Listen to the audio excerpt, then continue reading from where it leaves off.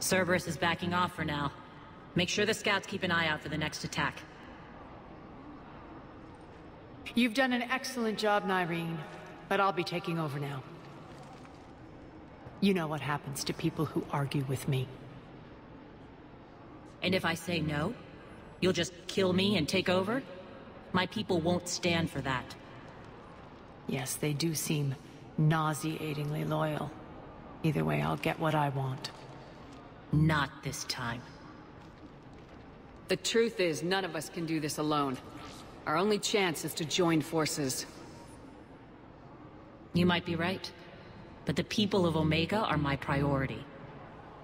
You take over one gang and you think you're ready to decide what's best for Omega? Nyreen, watch and learn.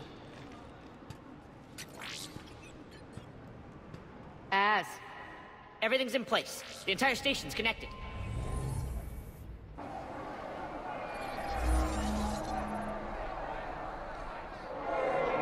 People of Omega, I have returned. Cerberus believes they have beaten you. They believe they have you under control. They are gravely mistaken. You are the lawless of the galaxy. You cannot be beaten, and you will never be controlled. Be ready. Your chance to strike out against your oppressors is coming. Together we will take Omega back!